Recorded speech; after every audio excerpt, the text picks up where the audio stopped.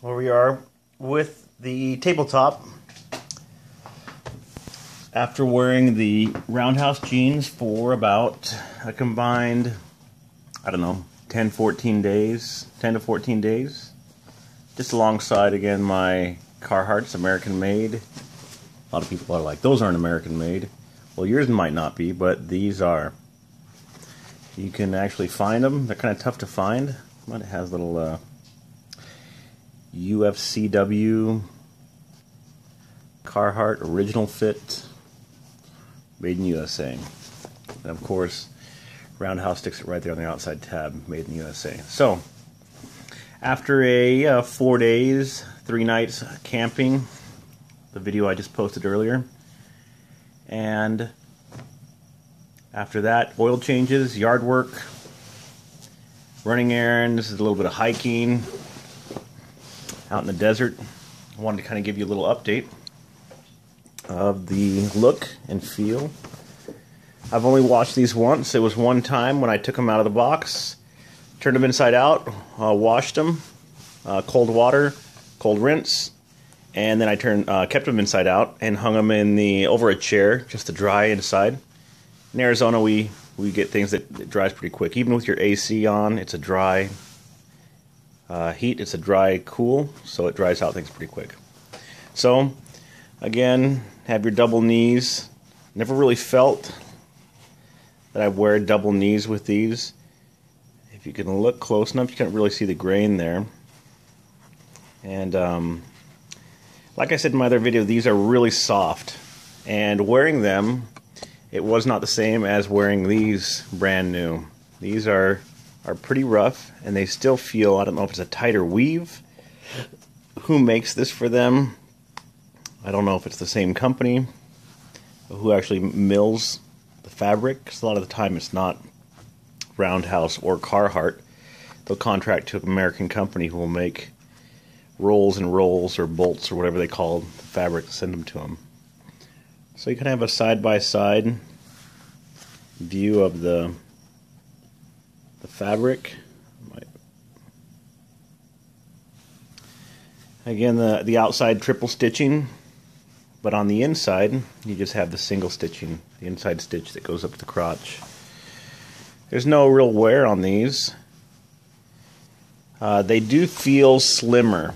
Now, I don't know why. I measured them and they're the same width as the Carhartts. I've measured from outside seam to the crotch, about 12 inches.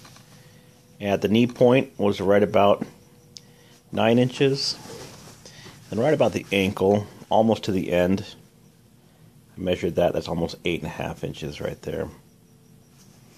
But for some reason, these feel a little bit more, I guess, snug than the Carhartts. The Carhartts almost like a tube, like straight down, and which I liked because it's almost like you can get ventilation from how heavy they are. They'll almost tent when you're standing or when you're moving, and you'll just kind of get some ventilation up through your legs. These ones I kind of felt the same way, but the fabric lies a lot different, and it's just kind of really hard to describe. But out of the box, out of the bag, first washing, I like these ones better. Again, these are a 1.5 years old, and there is no wear on them. I mean, little wear. And I've used them pretty good. I've built fence in New Mexico on my friend's ranch. I've gone camping in these multiple times. I've done everything, hiking, changing the oil. And the only big thing that I see is about ankle high, or the boots. Maybe I just walk weird. And they rub up against each other. And that's just a simple stitch.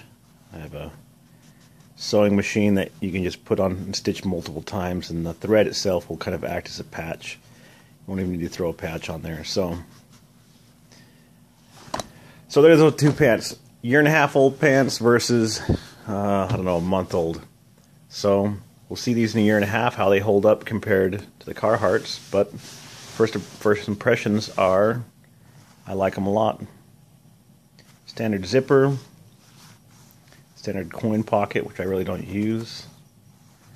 Put my Leatherman on my right hand side, and then I put my keys on this pocket. On the left hand side, I normally wear my wallet up front, just a little fold wallet, and then I put my cell phone normally, but with these ones you can have the side cell phone pocket.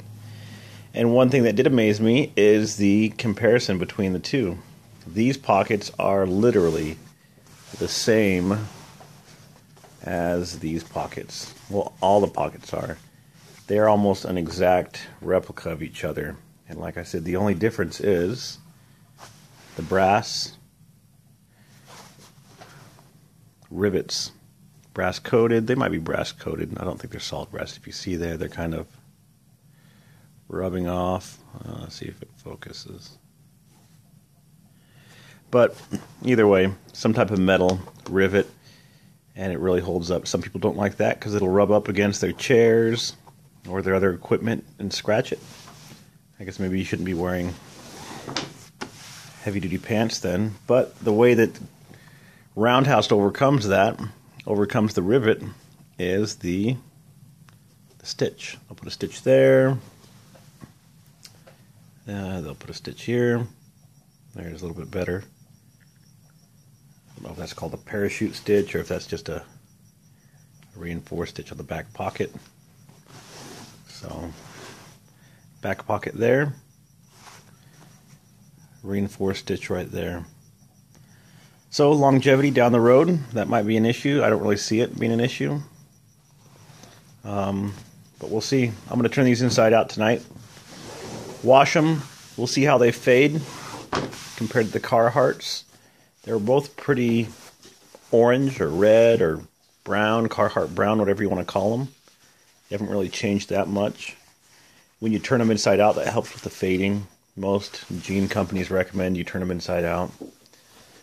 And then I just hang dry. I've always hung dry these. I've always just let them out. They dry in a couple hours. So they're the two side by side. And these pair, after, I don't know, 2 weeks of solid wear. It's been over maybe a month, maybe 6 weeks. Hope you enjoy the video. If you have any questions or comments, stick them down below. And give Roundhouse a shout out. I'm not making any money for this. I just like the jeans. Comment, like, subscribe, and share. Oh, one other thing I thought was interesting, was cool, was the honeycombing in the knee pit, the back of the knee. The hardcore selvage jean people really like that when that shows up. Just from your knee articulating and bending and sweat and everything else, kind of gives you a really nice geometric design there. So they call it, I think it's called honeycombing. So, hope you enjoyed the video, and I will see you on the next one.